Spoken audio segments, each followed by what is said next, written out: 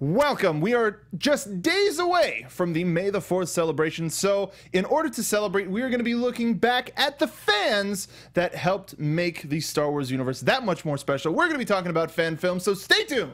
Welcome to Popcorn Talk, featuring movie discussion, news, and interviews. Popcorn Talk. We talk movies. And now, here's Popcorn Talk's Jedi Alliance. Welcome, everybody, to the celebration of the greatest saga ever told, Jedi Alliance. I am one of your hosts, the internet's Mark B. Donica. Find me on Twitter at Mark B. Donica. Joined, as always, by my Ubi, Scooby, Dooby, Banooby. Sure. Mr. John Rocha. I'll take that. Hey, everybody, what's up? I'm so excited for this episode. Yeah. Yeah, and don't look at me angry anymore. You know what? I'm just going to be, it's all going to be subtext. I'm going to be subtweeting you in my brain. And so anytime there's just a look of me just quietly looking at you, feel the rage. Yes, and everybody at home, feel the rage, because there's nothing but animosity between the two of us. How are you, sir? I'm doing great, man. I'm looking forward to this. When you proposed this as a subject last week, I was like, oh, heck yeah. It's been a while since I've seen some of these Star Wars fans films, so I'm so excited. I was so excited to have to watch them again so that we can talk about them. Some of them should have been left in the past. There were some rough ones, yes. Yeah. So we're going to be talking about the history and concept and place in history of Star Wars fan films, going all the way back to 1978 right, with Hardware Wars, and all the way up to 2016 with Darth Maul Apprentice. Yeah. Which, that's what initially brought this on. Yeah. The fans were like, why haven't you talked about Apprentice? And like, well, we don't have like a good 10-15 minute portion of time to talk about it. Let's make a show about it. So, why don't we get straight into the show with news from the HoloNet. It's very spacious. Yeah, I like that. Yes, it's so we got a couple of stories.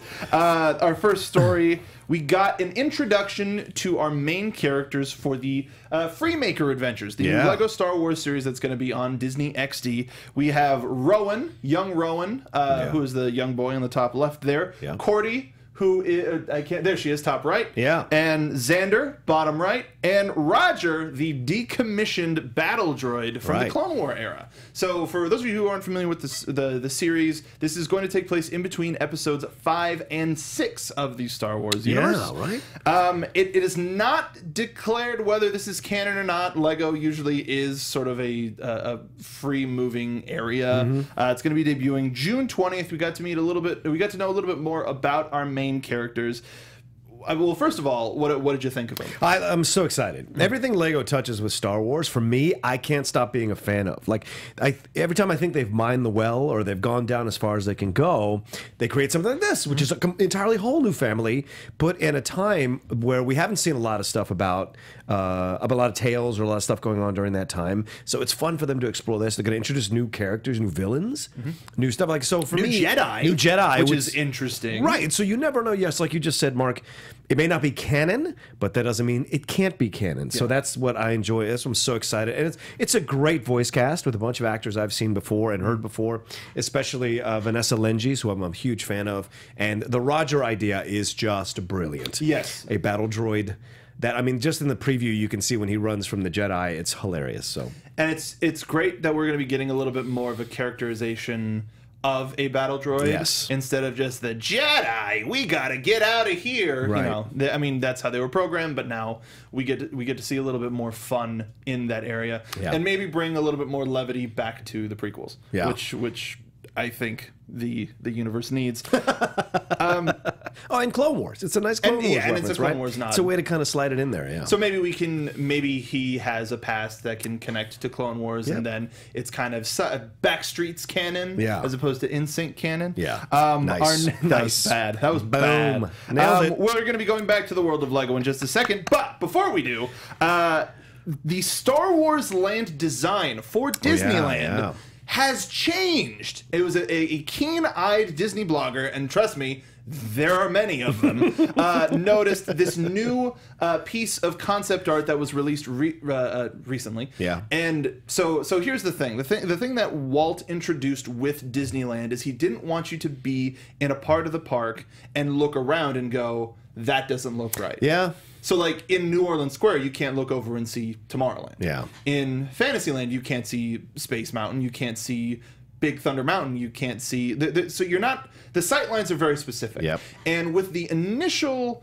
designs that they had for it, it was this huge redwoody, foresty sort of design. And now they've changed it to a little bit more of a familiar desert-esque type landscape. So it's still a new planet. It's still a trade area where a lot of different cultures coincide. But the back mountain range looks kind of like Big Thunder Mountain. Yeah, it's also there's more concrete structures in this iteration, and so for me, I think it works. If they're doing that for the sightline issues, I think it's brilliant because one of the great things about the Orlando parks is that every separate land you can legitimately lose yourself in that land. They have the space. Yeah, they have the space, and that's what unfortunately the Hollywood parks sometimes suffer from because they don't have as much space.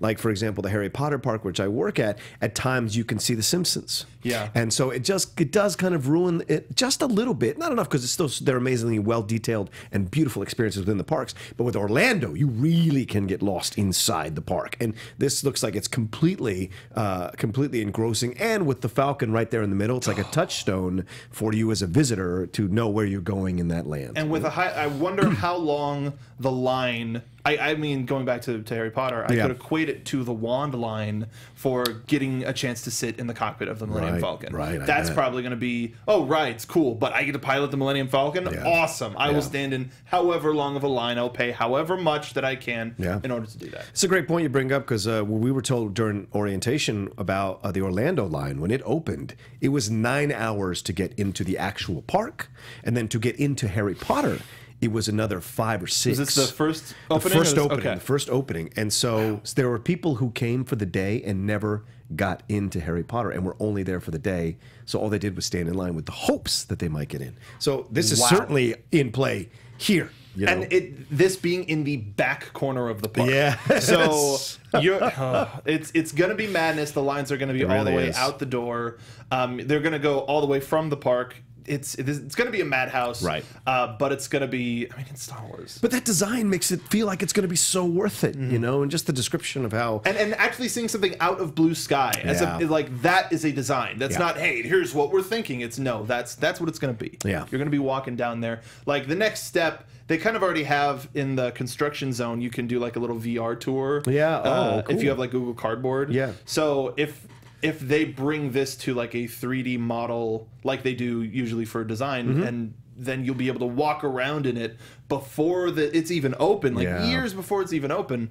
That'd be awesome. That'd be really cool. I wish they could do a thing where they could actually fly the vehicles above you as you're out of the Force Awakens. That'd be so cool. Right? Okay, there's a lot of coolness happening. Yes. Speaking of May the 4th, there are going to be some fun things that you can do, whether locally or destinationally, if you're in the Los Angeles Parks area, like we were just talking about. Disneyland and Disney World are going to be releasing, and this is our next story. Yeah. They're going to be releasing a Rogue One shirt. It is the first piece of Rogue One merchandise. It's just got the logo on it, similar to how the Force Awakens one they had at Celebration was just the Force Awakens.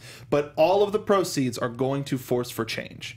So I let my pass lapse because it's way too expensive, but I'm thinking of going up and buying a shirt because they have them at the outside of the parks. Yeah.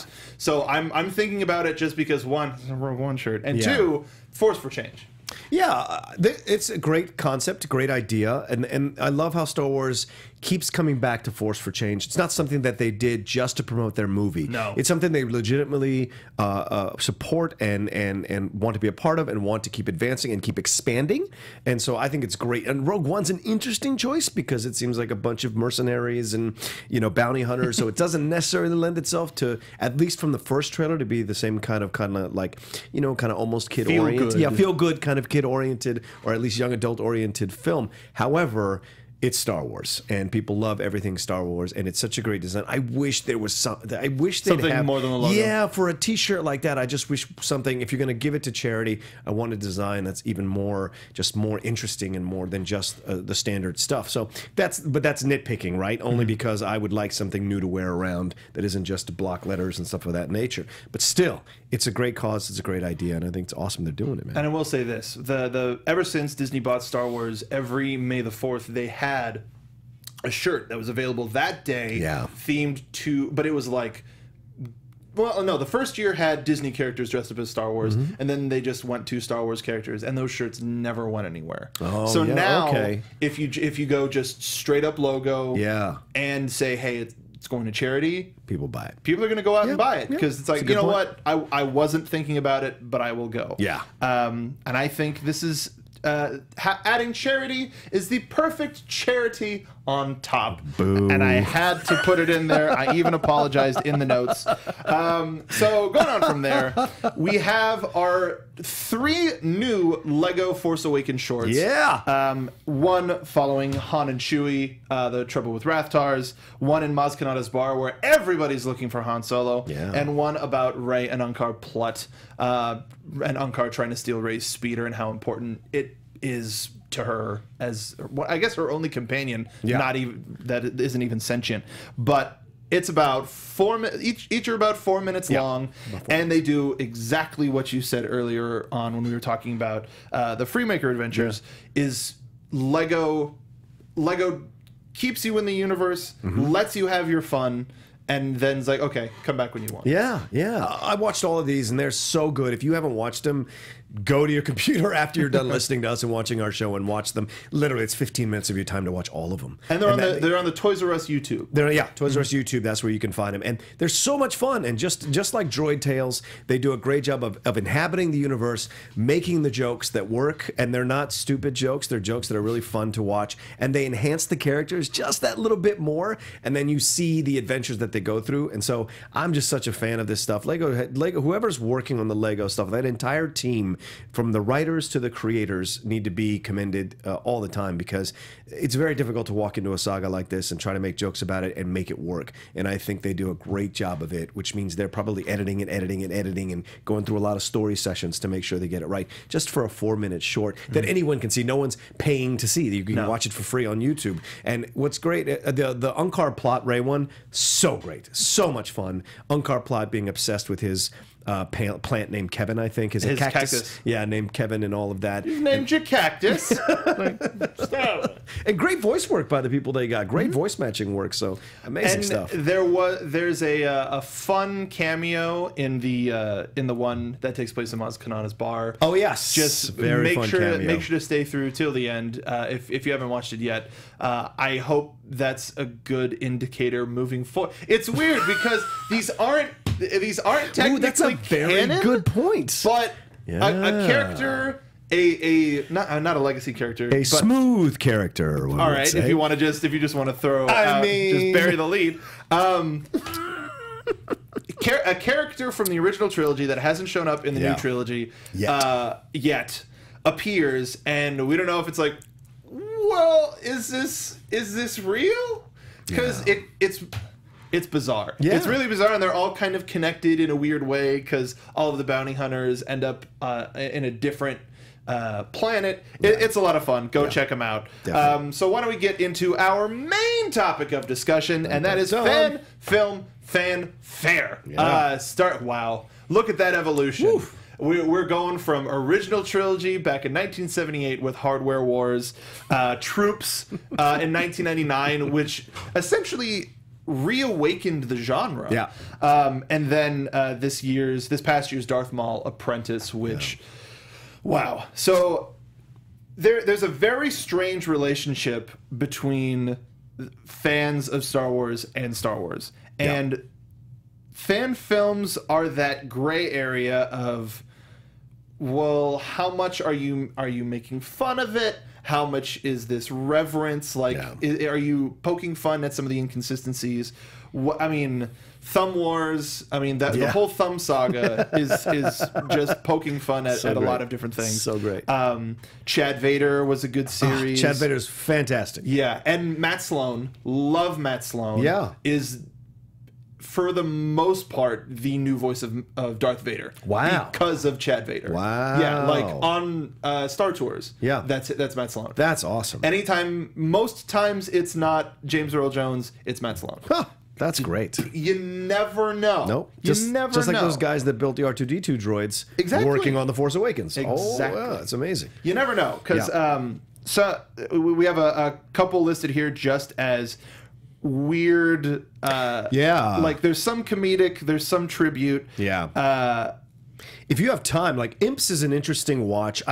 There's a lot of CG involved that might take you out of it. It supposedly was a sequel to Troops, and then, to Hardware Wars, I think, and then they took it and it was supposed to be. It was supposed to be a sequel, and then they took it and went into a way darker place where Hardware Wars wasn't going to go. So they Hardware Wars signed off on it and said, no, we're not getting involved in this at all. Because some of the actors, I think, from Hardware Wars are involved in it or had small parts in it and stuff of that nature. So it's interesting. But then I think they kind of took it off.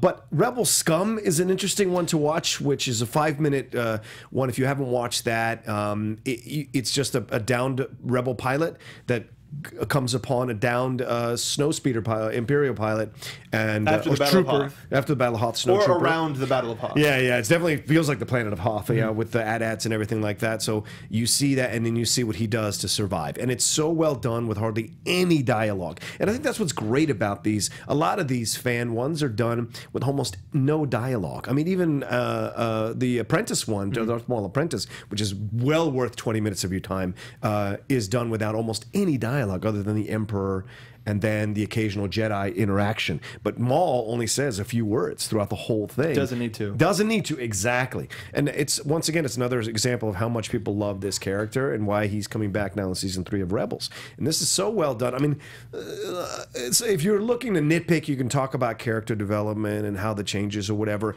but the effort is what you respect, and the graphics and the story and their ability to dress in world costume building. Appropriate. Yes, very much so.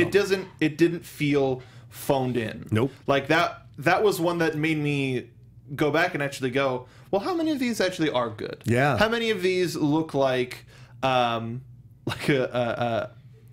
graphics don't necessarily hold up because they don't have the budget, and surprisingly, a lot of them. But that's not to say that the passion isn't there. Like, no, of course that's not what we're saying at all. We're not trying to be like, you should have a budget. Like, none of that business. Because starting at the very beginning, Hardware Wars. If you haven't seen Hardware Wars, you got to make it through it.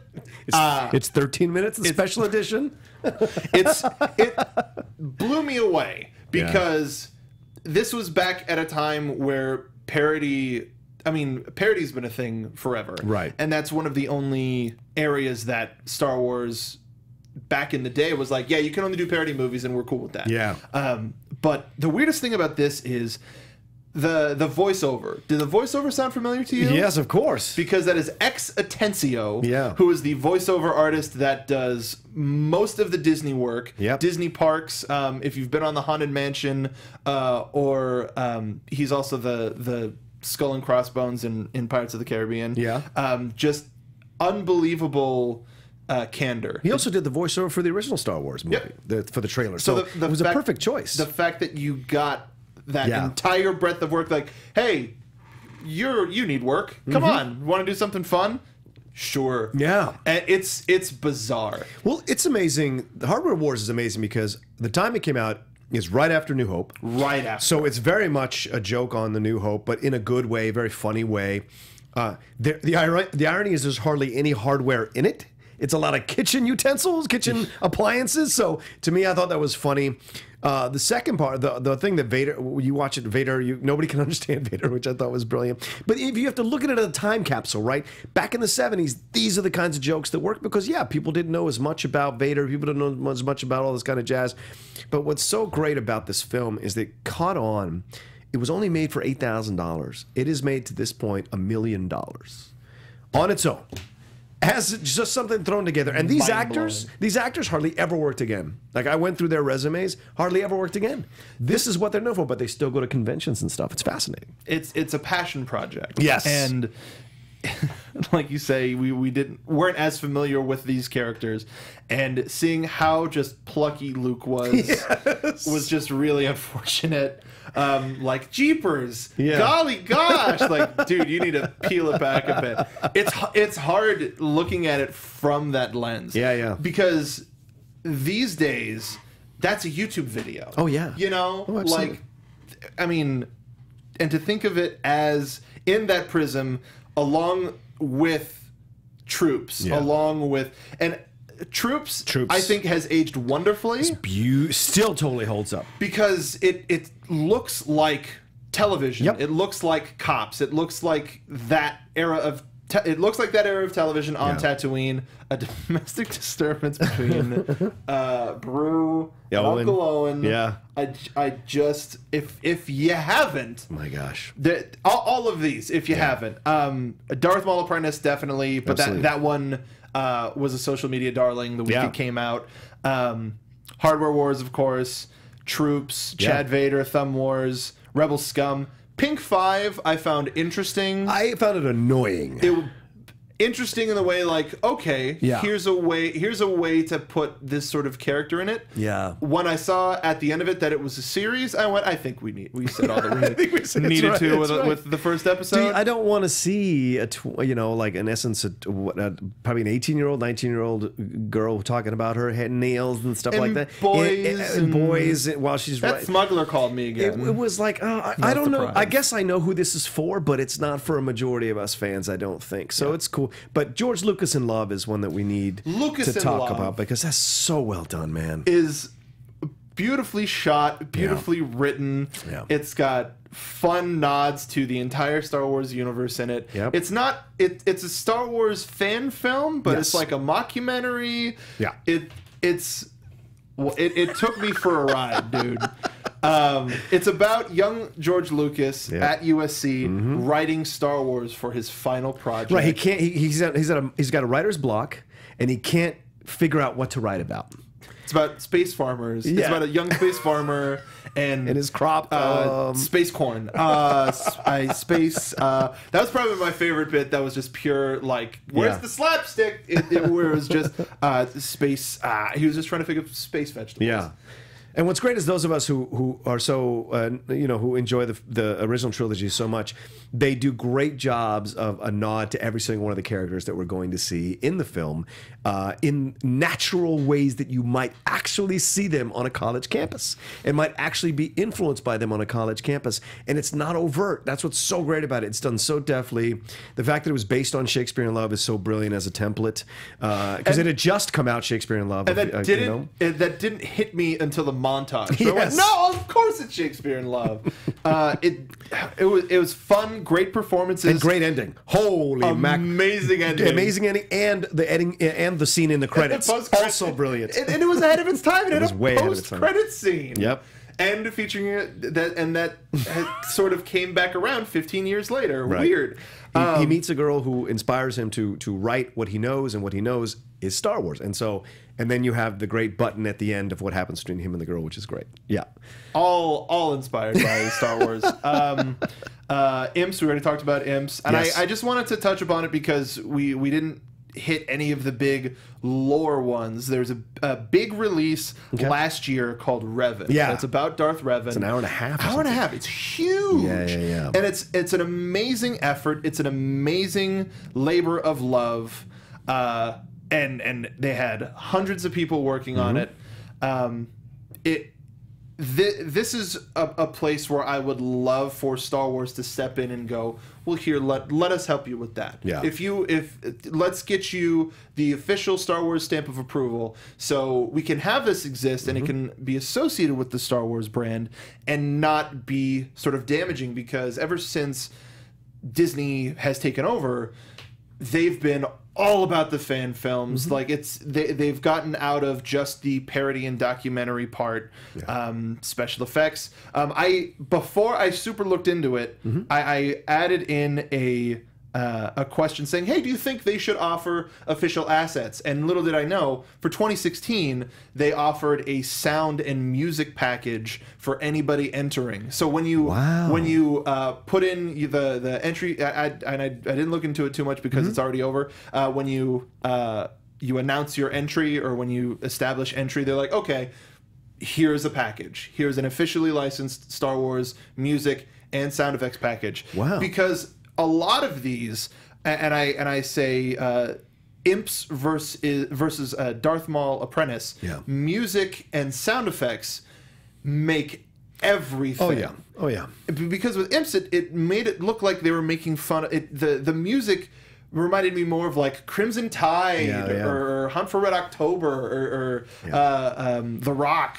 Like hardcore action movies, and it's like, whoa, dude, chill. This is Star Wars. Let's hang out. Well, also, Mark, and this is what I want to say something just overall about these fan films. Good. This is what's amazing about the saga. What's amazing about Star Wars as a whole, right? There is no other property, no other franchise, no other saga, no other anything you want to call it, that inspires people to create this level of fan film consistently through the decades, through generations. And I think that matters, and that speaks to the wealth of knowledge and information in this property, in this saga, in this franchise, in the media, the books that they can learn, the characters that are created, and it sparks imagination, it sparks intelligence, it sparks creativity of these people who create these things. And because they love the property so much, that's why these fan films are so amazing, because they do it in respect of the property. They do it because they want to put their best foot forward, you know. And who knows how much time they take creating these, but when they come out, most of the times they're really well done and really capture the spirit of the property. You can tell the people who sacrificed their jobs because there was something about sitting in that movie theater and feeling the wonder that anything is possible. Yeah. There's I agree with you, there are very few properties right now, and just in general, that have the idea, the sense of wonder, other than just the space program, other than just NASA. I think they work hand in hand, where we have this fantasy of the stars and the reality of the stars. Star Trek, maybe, I guess, but that's I love me some Star Wars or Star Trek, but that's a little bit too facty. Whereas this is, I can be a bounty hunter, I can be a princess, I can be whatever. One of the things that I wanted to bring up with this is, I think there should be an opportunity for fan films to earn their way into the canon. Wow. 100%. Interesting. Because Darth Maul Apprentice, whether or not that's quote-unquote canon, people are going to see that, and now they're going to associate with the character. Yeah. Next time, when they see Darth Maul appear in Episode 1, they went, well, he just came out of hiding. Yeah. This is his first mission as the official apprentice of Darth Sidious. So, like, no matter what, moving forward now, headcanon is a thing. Yeah. Like, on the show a couple of months ago, I talked about how I have accepted a headcanon where the First Order had midichlorian inhibitors to all of the kids that they stole to join the military. Interesting. Just as a precaution. Yeah. Because Emperor was like, whatever, I got it. I have the most midichlorians and I got this dude. Right. We're fine. Don't worry about this. Because then that's a way where, despite those inhibitors, Finn overcame that, and then midichlorians don't matter anymore. Right. Like, you can you utilize what you have, and fans need to accept it. Yeah. It was a thing that happened, whatever, we didn't like it, but if you utilize it in the right way, it can be something great. So now that's a headcanon that I accept moving forward, and Darth Maul Apprentice is something that I accept moving forward. Well, this is a great point you make, Mark. No, because the thing about midichlorians, if you have the inhibitors, if a power wants to get out, it will adapt and improvise and get out in different ways. And we talked about this last week with, well, do we want Jedi or Sith, or do we want another? Are they done, and is there another Force user coming, another name for them? And so that's certainly a possibility. If you have midichlorian inhibitors, okay, it's like you're treating it like a disease, but the disease will adapt and improvise and find its way to another way of coming out. And so it's certainly possible. Yeah, that's a great idea. So with headcanons like that, they should be able to get ahead of that. Yeah. So now, if it's a story that they're going to tell, so if Revan is a story that they want to tell, then that's one way of going, okay, we appreciate all of the work that you did for this. Right. Maybe we'll call some of you and get you involved in the process. Right. But unfortunately, we can't consider that. Yeah. But Troops we can't accept as canon because it's a domestic dispute. I accept it as canon. I think it's amazing. Fair play. But because, like, all we ever know is we just hear from happenstance that the Imperials, but we don't know. We weren't there. There's no shot of the Imperials actually blowing up Owen and Beru from what I remember. So Yeah, they could have anything. I mean, anything's in play. But listen, if you haven't seen Troops, it's a cops thing. It's so great. If you ever see Chad Vader, you got to give Chad Vader. That's multiple episodes on YouTube. It's Chad Vader's Darth's brother, and he's a daytime manager at a grocery store. Day then night manager. Yeah, when he gets demoted to night shift because of Kevin, and it's so great, those little things that they have there, and the plot lines are only they're only 5 minutes long or something like that, and you enjoy the characters. And that's what's so great. They're so rich, these fan films with characters. My only problem with Darth Maul one was that I thought the Jedi putting his apprentice in danger is not something a Jedi would do. I agree. I didn't like the master in that. That was the only problem I had. But that era of, we have many problems with that era of the Jedi Order. That's a good point. It's a very good point, Mark. That goes on to it. Do you think that fan films, and we've been talking a lot about the comedic ones, do you think that they poke too much fun at the source material and it undercuts the seriousness that this world is trying to convey? I think that depends on your personal take. Like, if you're the kind of person who doesn't like their stuff being made fun of, then you can be upset about it, right? But I think most of us understand that this entire saga always seems to have that wink just around the corner. And so no matter what scenes we're watching, no matter what film we're watching, we can tell this, because Han is that way. Han is a walking wink and grin. A little smirk grin. Han is that. And when we get into the prequels, you have a little bit of that with Obi-Wan, a little bit of that with Anakin in certain moments, especially when he's trying to court Padme, and you have a little bit with Obi-Wan when he's trying to teach Anakin in certain moments. So there's always this little kind of thing, and obviously in The Force Awakens, Rey has a little bit of that, and Finn has a little bit of that, and even Poe, Poe too. And so the first line of the movie is, all right, so who talks first? That's what I'm saying. That's instantly, all right, okay, there's some space fun to be had. And so I think the fan films, if they're done correctly, like akin to the Lego stuff we're talking about, they do a nice job of bringing a little bit of humor, but making it work within and respectful of the property. Not making it a joke like Hardware Wars, where it's just straight up parody. And Thumb Wars, which is also straight up parody. Right. And can get a little bit childish at times, but when you're doing a movie where everybody's a thumb, what do you expect? It gets a little bit too crazy. But then we start getting into the difference between Battlestar Galactica and Spaceballs. Yeah.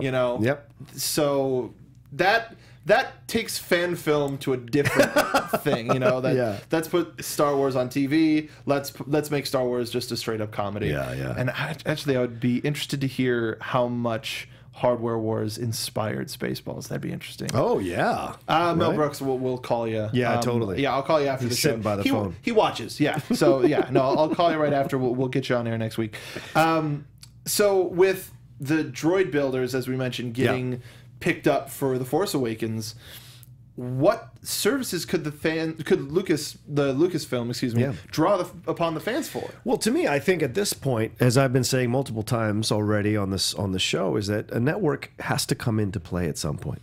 And when the network comes into play, that's when these people, I think, can really be hired and to work on stuff and to have the full toolbox from which to work with and create the stuff that they want to create. They're already creating series already. God knows how much those things cost. Time, getting actors to come do it consistently, shooting at night, in grocery, like all these kinds of location shoots, and there's money involved. Yeah. And so if they're able to do this already without money from Lucasfilm, from Disney, imagine what they can do with a full toolkit and a little bit of more money that's going in, and a little higher end producers, a little higher end location scouts.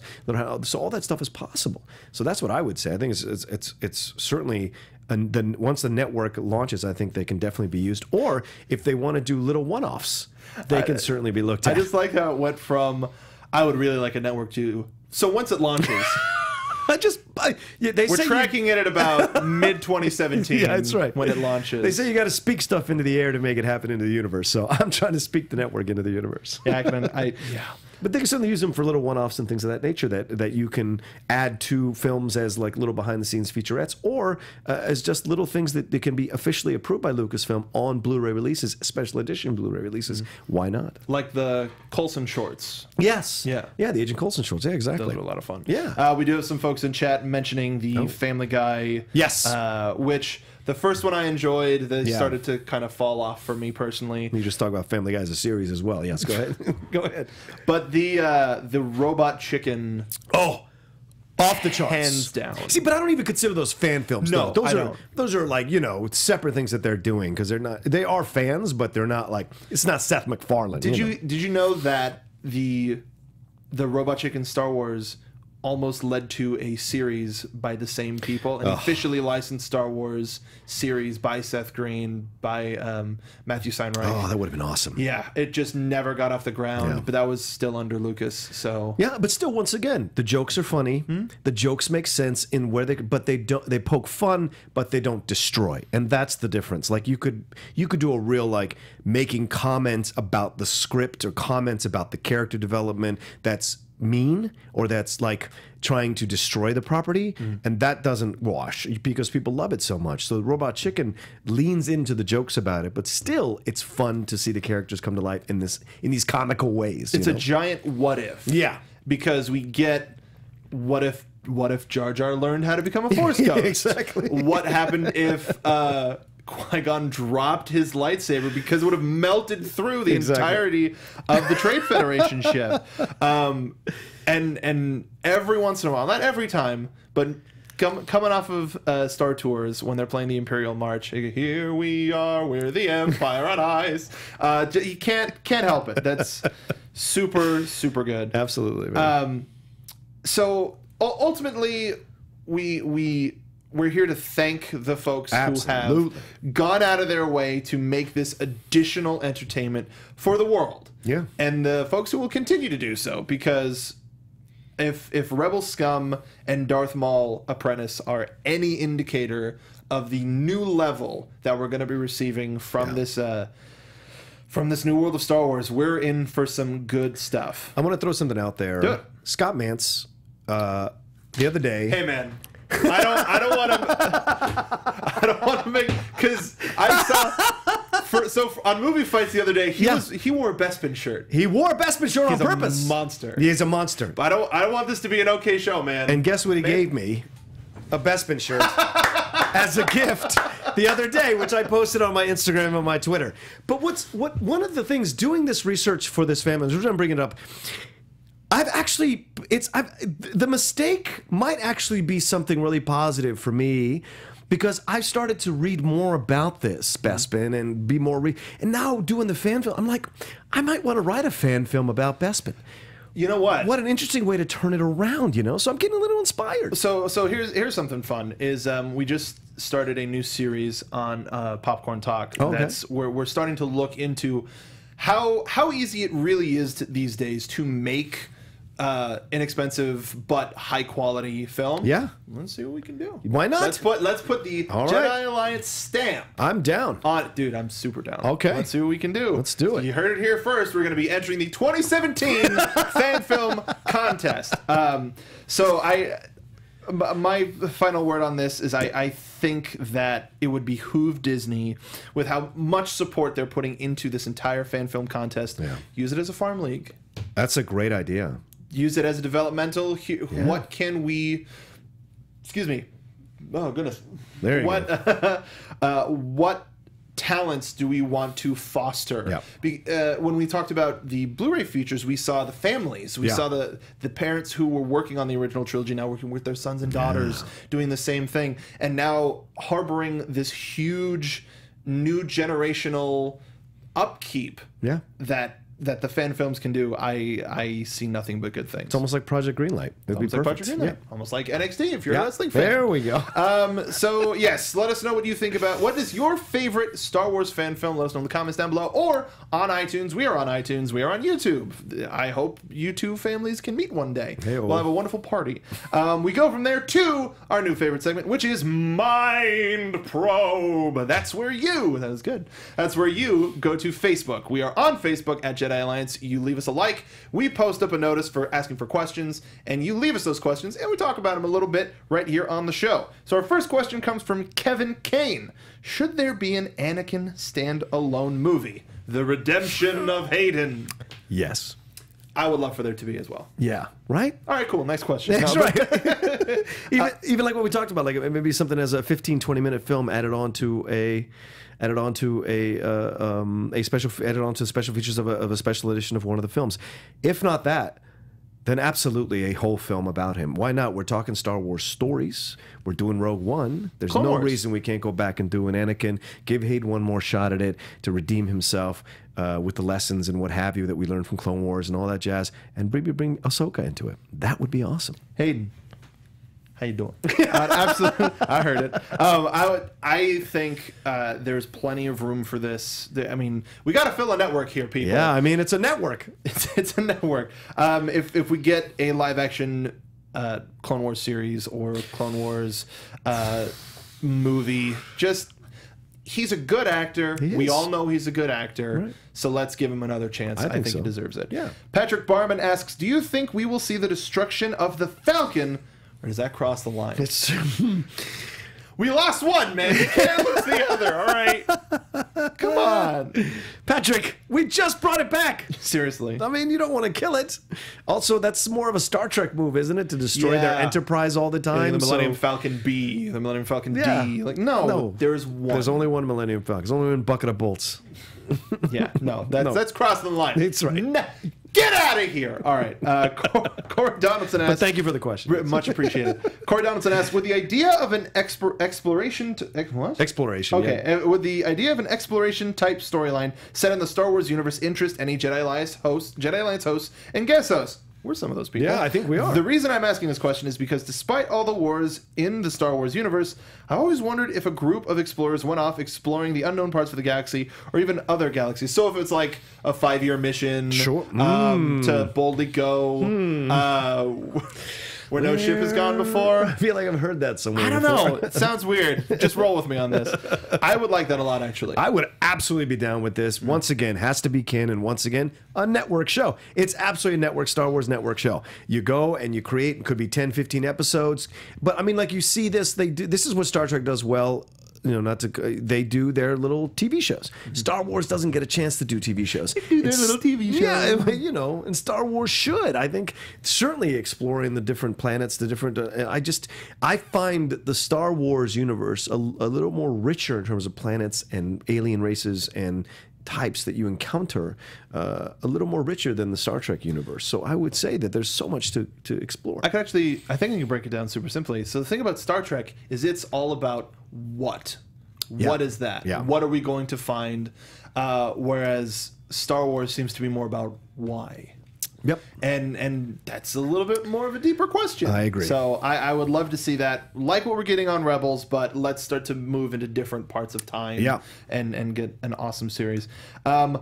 Love this name from Crafty Radford. Would you like to see Dave Filoni direct a live-action Star Wars movie? If so, what do you think he would bring to it? Yes, and all of it. Yeah, boom. I don't know what more you need. Yes is the answer.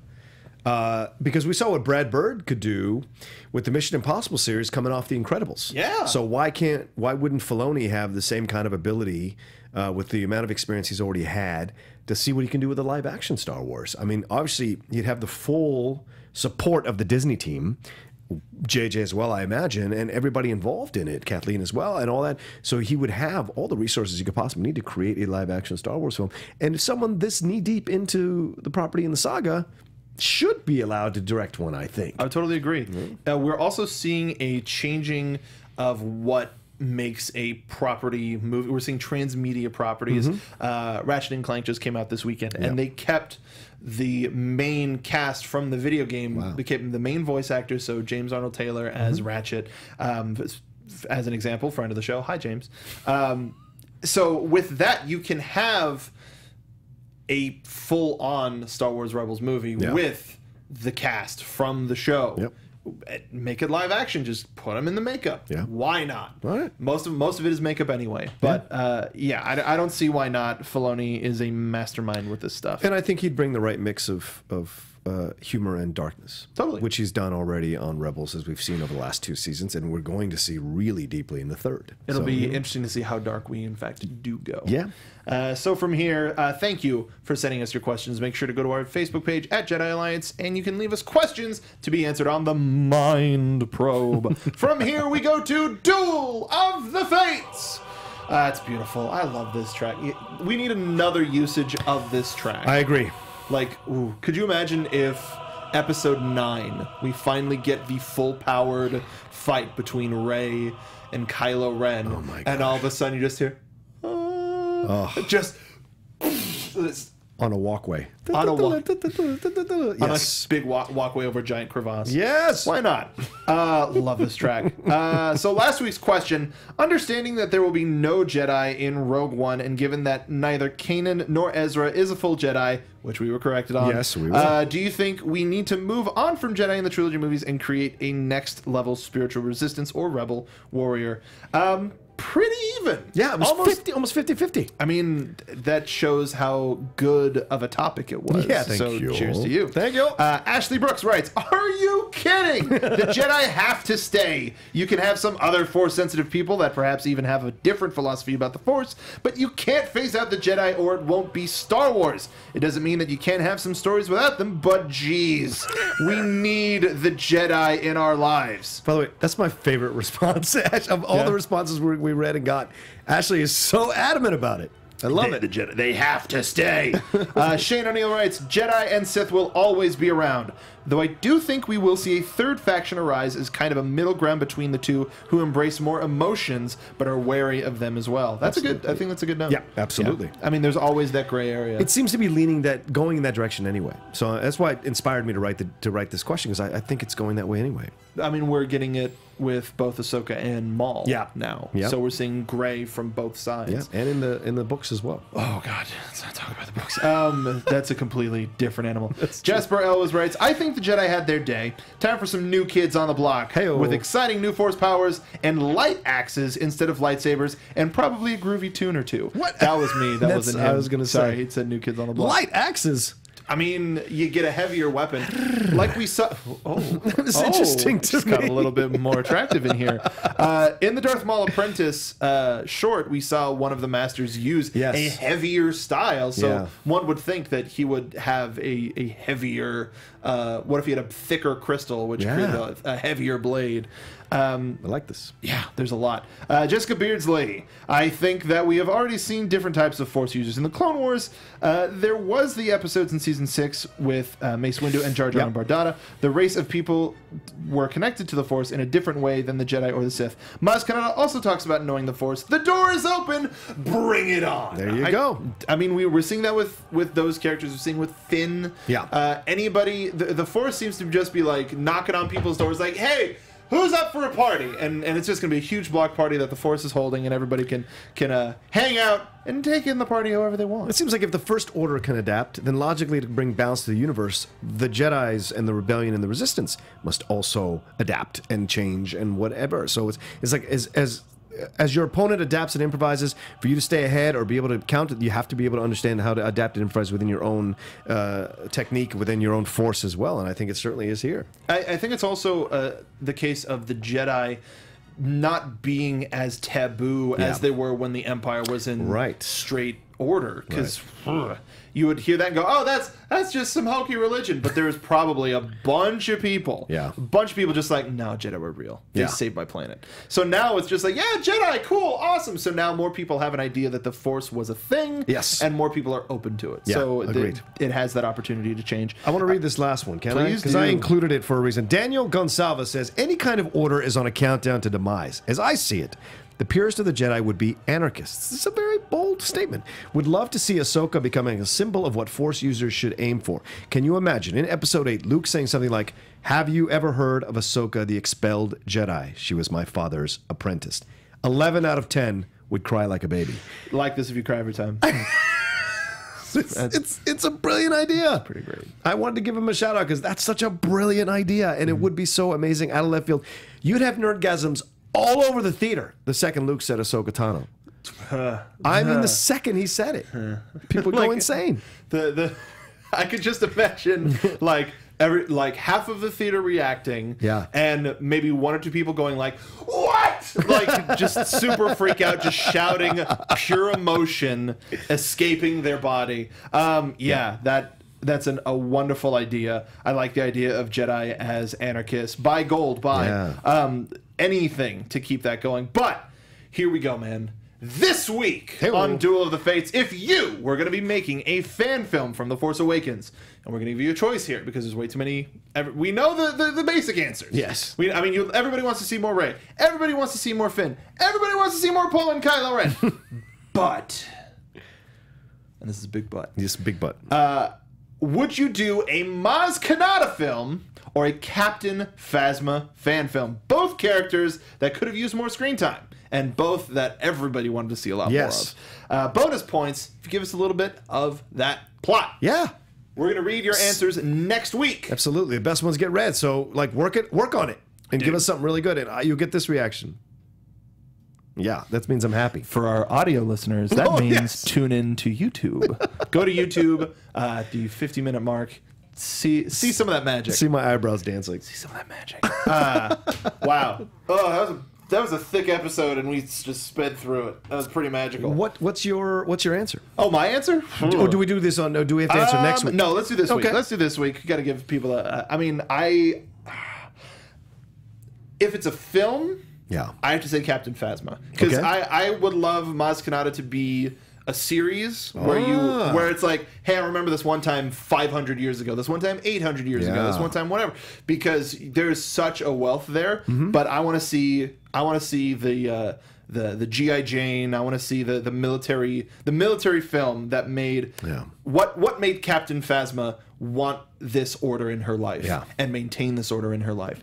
And also we've been watching a lot of military-esque movies on Action Movie Anatomy, so I'm just kind of in that wheelhouse. But and because since her armor is based off of a Naboo cruiser, does that take us back to Naboo? Does she try to join the security force, but realizes how terribly run it is and decides to join the Empire or the First Order? Is she a remnant of the Empire? What's her deal? Yeah, I had a weird idea the other day that she might be the daughter of Princess Leia's companion in the comic book. I just had a weird idea the other day, and I was like, Naboo? Interesting. So it just kind of silenced me. It just kind of all hit me, and I was like, well, she's blonde. It might work. Did you hear the granddaughter the or something? Other theory that she's the little girl from the Ewok movie? Yes, I saw that. That was great. What a great compare. It's great. Mind blowing. So that's the thing is, we have all of these ideas about this character, and I want to see them all. Try them out. We'll see you 2017 for the fan film. Well, what about Maz Kanata is mine, and I would do Maz Kanata as a late night at the bar, talking to one of her bartenders. I thought you were going to say like a late night talk show. No. Who do we have coming down? Who do we have? She's got the band. That's true. She'd have the band the whole night. The Maz Kanata talk show. Oh my God! Somebody do fan art of the Maz Kanata talk show, please, and post it on Jedi Alliance Facebook. That'd be awesome.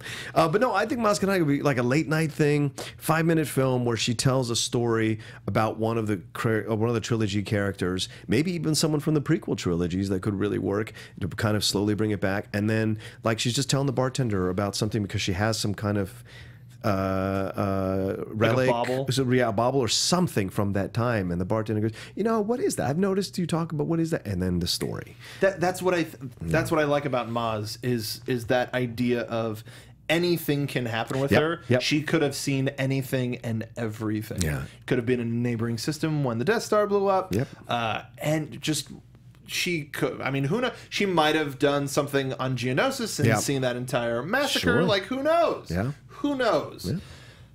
Either way, I'm interested in both of these stories. Me too. I liked your what you're interested in. Let us know on. We're going to post this tomorrow, so make sure to go to our Facebook page at Jedi Alliance. Like us on Facebook. Like us on Twitter. We're going to get into a little bit more on that in just a second. But John, fortunately, we're at the end of our journey.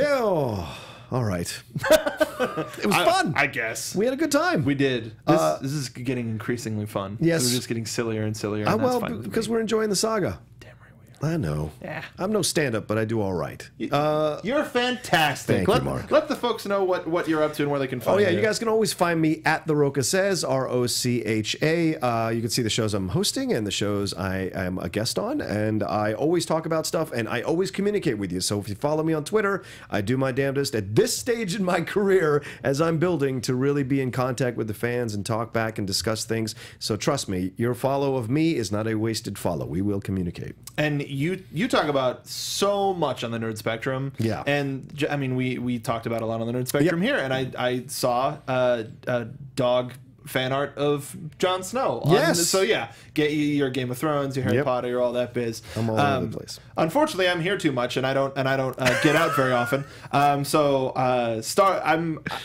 big nerd. I like the Marvel stuff. I like the DC stuff. If you want to, Civil War's coming out this week, so that's going to be something that everybody's going to be talking about. So follow me on Twitter at Mark Donica. A lot of our wrestling programs. I mentioned James Arnold Taylor. He's actually going to be here later tonight, 6 p.m. We're going to be talking about Ratchet & Clank on Video Game Movie Anatomy. Awesome. Love me some James Arnold Taylor. He's a wonderful human being. So make sure to check that out. We're going to be live 6 p.m. right here on the Popcorn Talk Network. But thank you for watching and or listening to Jedi Alliance. You can visit popcorntalknetwork.com to find a nice list of all the past episodes of Jedi Alliance and links to both YouTube and iTunes. Please also follow us on Twitter and Facebook at Jedi Alliance for all of the us-related news. This has been Jedi Alliance on the Popcorn Talk Network. We talk movies. Thank you for listening, because many Bothans died to bring us this information.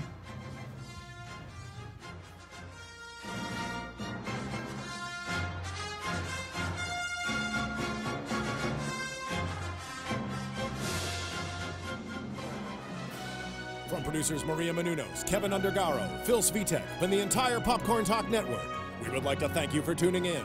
For questions or comments, be sure to visit popcorntalk.com.